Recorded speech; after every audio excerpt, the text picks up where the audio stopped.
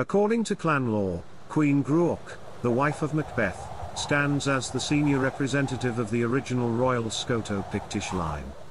Following the death of Macbeth and their son Lulach, Malcolm III seized the crown.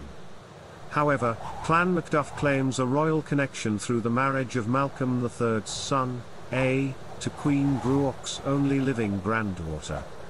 This marriage united the McDuffs symbolically with the ancient royal line, solidifying their position within the Scottish kingdom. The McDuffs, represented by the Earl of Fife, enjoyed three notable privileges. Firstly, they were granted the right to lead the vanguard of the Scottish army, a testament to their military prowess and loyalty to the crown. Secondly, the Earl of Fife had the honour of enthroning the King of Scots at coronations, signifying their esteemed position within Scottish society. Lastly, they held the right to provide sanctuary for their kinsmen, even in cases of serious crimes like murder. This unique privilege granted them the power to offer refuge near Abernethy, sparing their kin from severe penalties. Throughout Scottish history, members of Clan McDuff played significant roles in shaping the nation's destiny. Notably, Gilamichael McDuff stood as a witness to the Great Charter of David I to the Abbey of Dunfermline, underscoring the clan's involvement in the affairs of the realm. During the coronation of Robert the Bruce in 1306, Duncan McDuff, Earl of Fife, played a crucial role despite being held captive by Edward I of England. His sister, Isabel, Countess of Buchan, crowned the king, only to face imprisonment for her audacity. The McDuff lineage faced trials and challenges over the centuries.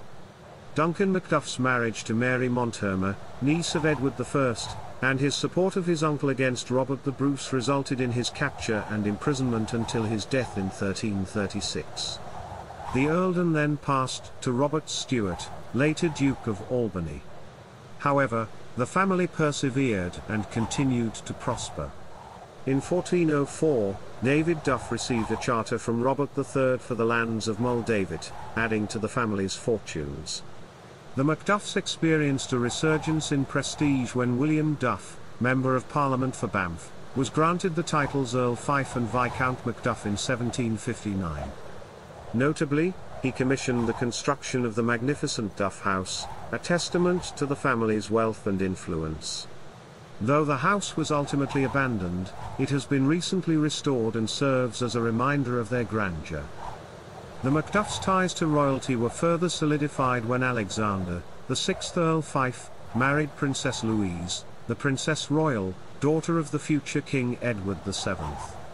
This union resulted in his elevation to the rank of Duke of Fife in 1889, marking a remarkable achievement for the clan. In a unique provision within the patent creating the dukedom, it was specified that if there were no male heirs, the title would pass to the Duke's eldest daughter, Princess Alexandra, and subsequently to her sister, Princess Maud. This ensured the continuation of the Macduff legacy within the royal family, highlighting the clan's enduring significance. The most extraordinary connection to royalty came when Princess Maud, daughter of the Duke of Fife, married Lord Carnegie, who later became the Earl of Southesk and chief of Clan Carnegie. As fate would have it, upon the Countess of Southesk's death, the dukedom of Fife passed to her son, James Carnegie, making him the third Duke of Fife. This remarkable circumstance meant that the heir to the earldom of Southesk and chiefship of Clan Carnegie also bore the ancient title of Macduff, surpassing his own father in the peerage hierarchy. Legacy and heritage. Today, Clan McDuff continues to hold a place of distinction in Scottish history and culture.